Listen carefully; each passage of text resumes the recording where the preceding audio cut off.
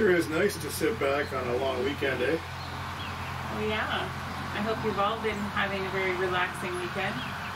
So here in Canada, it's Victoria Day weekend.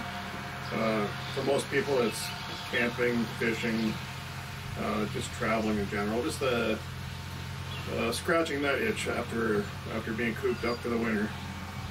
It's also the point where we start looking at opening pools, planting our gardens, things like that. So this weekend we were very, very busy. Oh, yeah. So we didn't do any of that stuff this weekend. Cindy did work on the garden.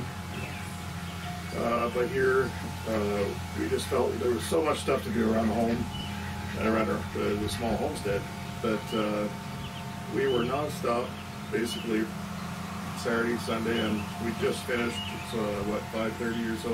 About Monday evening now? Yeah, Monday evening now. So back to work tomorrow, and I think the only thing left to do is take you guys for a little tour. And then milk the goat. And milk the goat. Yeah, let's go check that out. I'll show you what we did. Yes. All right, so one of the many things that we did do this weekend was plant 4 apricot trees. We started these trees from pits. We got a couple bushels last year that we got from a friend of ours from a tree off of from a relative's tree in St. Catharines, and we made wine from that, kept the pits, and we started some of our own trees. So this is just something we made up to keep the rabbits out, and so we don't accidentally step on them or cut them down. Alright, so yesterday I spent a bunch of time replanting tomatoes. I'd already planted what I thought I needed for the year, but I was thankfully gifted a bunch of tomato plants, and I replanted because something was eating my plants. I think it was rabbits, I'm not sure. I didn't know rabbits ate tomatoes, but the best explanation I can have. And because of that, Bert also spent yesterday, or was it today? I don't even know. Wrapping chicken wire around the garden where rabbits may get in and out, as well as around the herb garden, which surrounds our pear tree. So I'm hoping that'll solve the problem. So today with the tomato plants, what I did was I gathered up all these sunflower stalks that we had from last year from giant sunflowers. They've been drying out. Most of them are hard, some are hollow. We didn't use those. The strong ones I'm using to stake the tomatoes. I've never done it before, but I think it just might work. So it's a good way to repurpose, recycle, and I think it looks kind of neat. Things are starting to look green a little bit. So I had so many tomato plants to use that I started sticking them everywhere. I started off with a map in my mind for my garden, but now it's just a mishmash, and I think it looks good.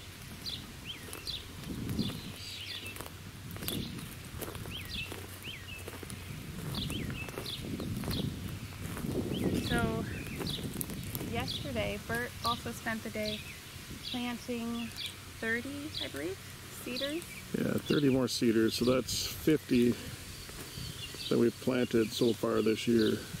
Yeah, so if those take, that'll make a really nice fence, a windbreak privacy fence. These ones are pretty small. We ordered them online, get through the mail. They ship frozen. Can't say that I'm really impressed with them. The other 20 that we got locally were much nicer trees. We'll see. All right, so let's go this way and we'll talk about Max. Yes, Max. That was today's project. Well, we started yesterday. Hi, Max.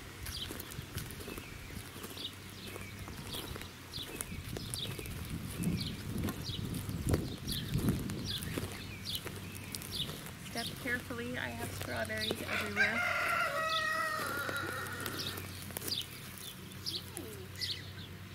This big puppy was given his own pen today inside the kids' play yard, so he's double fenced. And it gives him some space, It lets the kids play with them a little bit easier, and it makes it easier for us when we have to move the goats, because he is a puppy, he's playful, he wants to run out of the pen and he wants to jump on us. It just makes it hard to move animals at the same time.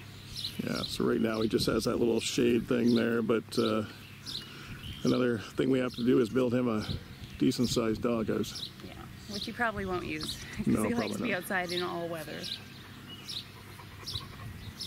Good boy. Alright guys, so as you guys know, a couple days ago we did our first concrete pad. So it's been sitting for a bit. There's a couple little blemishes, but for the most part I'm pretty happy with it. I know there's been some comments about how it's not the proper way to do it and it won't last and things like that. But keep in mind, this is just a base for a little mini barn, 10 by 16 shed. It's not like we're driving on it, things like that. And it's one personal choice. I mean, being a beginner, had I mixed it and done everything as per proper way, I probably still wouldn't have had a perfect outcome, because I'm not a cement guy. So far we're quite happy with it. We'll take the forms off the next couple days, give it a few more weeks, and then we will start putting our walls up and getting on with it finally. Alright, so over here in a big tractor here we have our quite a large amount of our hatch this year for our replacement hens and some roosters for the freezer. Most of them are Plymouth Barred Rock. There's a few little other mixes that are in there as well, but that's mostly what we've decided to go with this year. We tend to like the breed and give us some meat and eggs, so it seems like a good choice. So another thing we did today was move the goats. It was easier because Max was in his own pen. But we have the two pregnant female goats in with Molly now. And Molly's kids have been weaned, and they are in with the two older billy goats. We'll be milking Molly twice a day now. So that'll be more work, but it'll be more milk, and we're gonna start making cheese and having fun with that. We have, as I said, two pregnant goats right now. Mia is the slightly larger one, and Millie the smaller. Mia is due at the end of this month or the very beginning of next month. And I don't know if you can see her from here, but she is quite round. You can see from there. That is a round goat. Any guesses to how many she'll have would be great.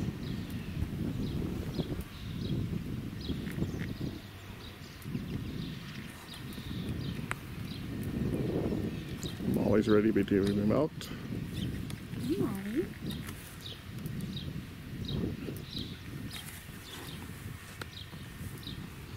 The baby boys seem to be adjusting pretty well to being with the other billies.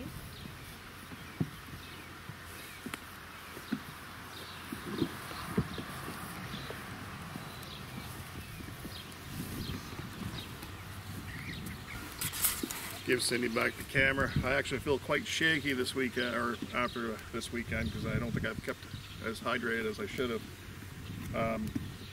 So as you can see, 4 males. The goal is 1.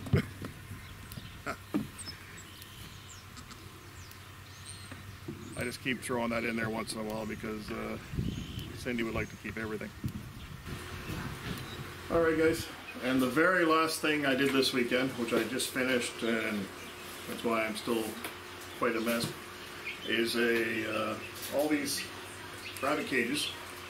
There's 16 of them, and basically took every one of them outside and power washed them down, got them all cleaned up again. Over the winter they got a lot of hair build up and just little just in need of a little TLC, so got them back to tip top again. All the rabbits will be happy. So that was our long weekend. Lots of work in addition to the usual stuff like getting groceries, getting animal feed, little things, taking care of children. Yes. To be honest with you, we're putting out this video, and if it seems a little choppy, we are quite tired. quite exhausted. Got the pellet gun out. Start chasing the squirrels away. You know, the fruit trees are starting to get little pears and apples on them. One thing we found in the last couple of years is we're in competition with the squirrels around here. They tend to wipe us out. Yeah, that's not our goal. We didn't plant I don't know how many fruit trees to have the squirrels or anything else take them. Yeah. So hopefully I can chase them off. Yes. And I gave him permission to get rid of any wild rabbits too, because I'm usually like, no, don't do that. But they ate enough of my plants. I'm done. Yeah. Having to replant the garden multiple times adds a lot of extra work. So anyway, that was our relaxing long weekend, and I do believe next weekend over in the U.S. There's another long weekend. Memorial Day? Is it Memorial? I'm not sure. I'm sorry. I'm not sure either. The holiday here is Victoria Day, or we call it May 2-4 weekend. Little play on words, I guess, but yeah. Anyway, wherever you live and wherever your weekend falls, your long weekend falls. If it was here in Canada, we hope you enjoyed it, made the most of it. If it wasn't relaxing and totally fun, I hope it was at least productive. Like ours. Like ours. We got a lot done. We did. I'm happy. And if your weekend is next weekend, we hope you really enjoy it. Make the most of it. Exactly. All right, guys, from all of us here at Liquor Homestead, really appreciate oh, I can't even talk. We love that you watch us. Thank you. Why, we don't know. No, we don't, but we appreciate it. We do. We do. It's not always easy putting out these videos, and I know they're not always the highest quality, because it's times like these where it's like, oh. I know, we could have filmed everything we did, but we didn't have time to film it, so that's why we're doing a recap. It felt like all we did was race against the clock, and yeah. Well, thanks for joining us, and if you enjoy our videos, thank you. Please like, subscribe, and share, and we'll see you next time. Bye, everybody.